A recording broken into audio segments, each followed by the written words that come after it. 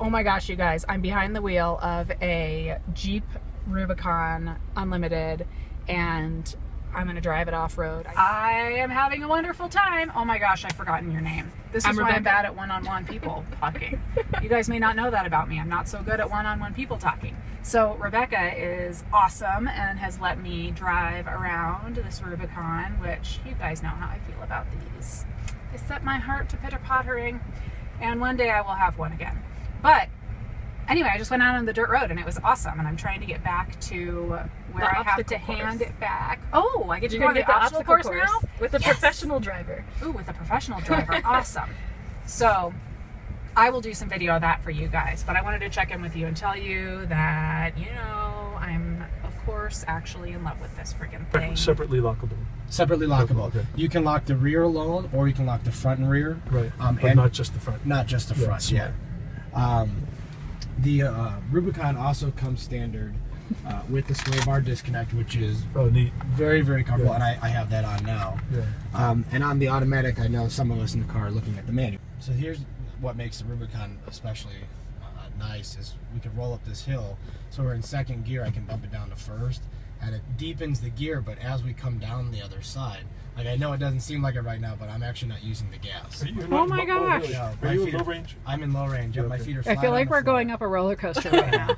That's amazing. Yeah, like run by run. That's great. Yep, and this is what makes it really good. Yeah. So now we've kind of stalled out, so I'll give her a little bit of help. But that we've gone that far without gas. That is really cool. Yep. That is very cool. And then same thing as we come down to the gearing in itself is so deep. Obviously, we won't do it because we have company at the bottom of the hill. Yeah. But the hill descent on this works really, really well.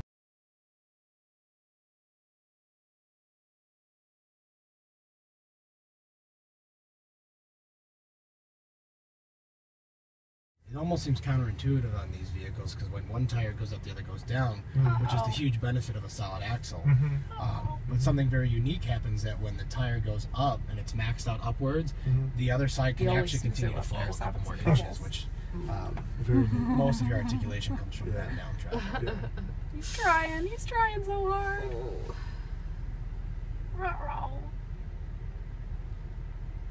There's an old four-wheel drive technique called left foot braking you might be familiar with. And they've kind of eliminated that on these newer vehicles like all the Land Rovers out here. So if you let the wheels spin, your vehicle will automatically sense where it needs the power and it'll just close down those brakes. That's very cool. To get more power to the other tires. Dude. So. Come on, Zuzu. I'm like in pain for that car right now.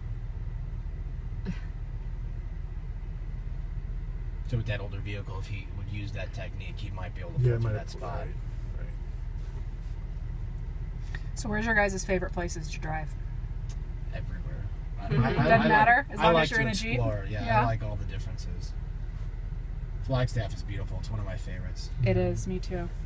These back roads, I mean, I've a couple times I've come around the lake to and from Savannah. Yay! Took a little bit of Uh-oh. He stopped. That's the first of like 5. Oh no. We're gonna be here a while. Yeah.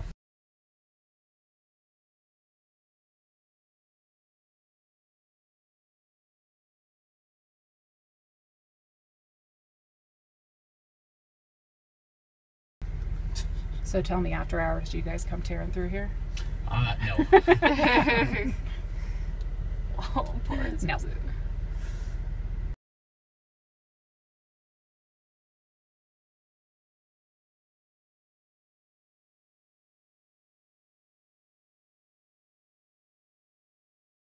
Well, whatever this, this marketing has done its job today, I'll tell you. Your next car is going to be an automatic. I don't know about that. I don't know if I go that far, but I'm impressed with the automatic, actually. Yeah. And I know my viewers out there are gonna laugh. Hey guys, I am now driving the brand new Cherokee. This is the Trailhawk version, right? Trailhawk. And yeah, keep going. They'll move. it's like, what's that game? Chicken? Frogger. Frogger. Oh, that was nice of him, taking care of everything. Anyway, so I'm in the Trailhawk, and and I'm taking it out onto the road and onto, you know, a little dirt road. And then I think we're going to get to be driven around the technical trail on it. Do they take this out on the technical no, trail? unfortunately not. What? That tells you a little something, people. But I mean, that's the idea of this car. It's more of a city car. So I'm lucky to have Rebecca again, helping me navigate the forest. Although you probably know more about the product than me. I do. I kind of know a sad amount about Jeeps. What can you tell us about the Trailhawk? Yeah. You know what? I don't know. I did search the product page a little bit, you know, when the Cherokee first came out, because I had a Cherokee when I was in college. It had been my dad's, and he lent it to me through the end of my college career for like a year, because my car died. I mean, it was gone. He had to rebuild the engine, and I loved it. So when I heard there was going to be a new Cherokee, I was ecstatic. Now this Cherokee is nothing like the Cherokee that I had, but I'm still kind of excited to try it out. Now I did hear from one of my buddies, Tony, over at the Media Mart, that he was a little less than impressed with the Cherokee. But it's kind of hard to get into a car like this knowing the Jeep heritage. So we'll see how it goes, everybody. Meant for the city? Yeah, because it's not, you know, it's not an old Wrangler. It's not the old Cherokee. It's a city driver, really, I think. I'm on the dirt road. Okay, so it's not so technical, but there's some rocks and whatnot. Hey, Tony, so how did I do? I know that I'm not a full-time, you know, motor blogger, but I got to kind of pretend to be the average gal today.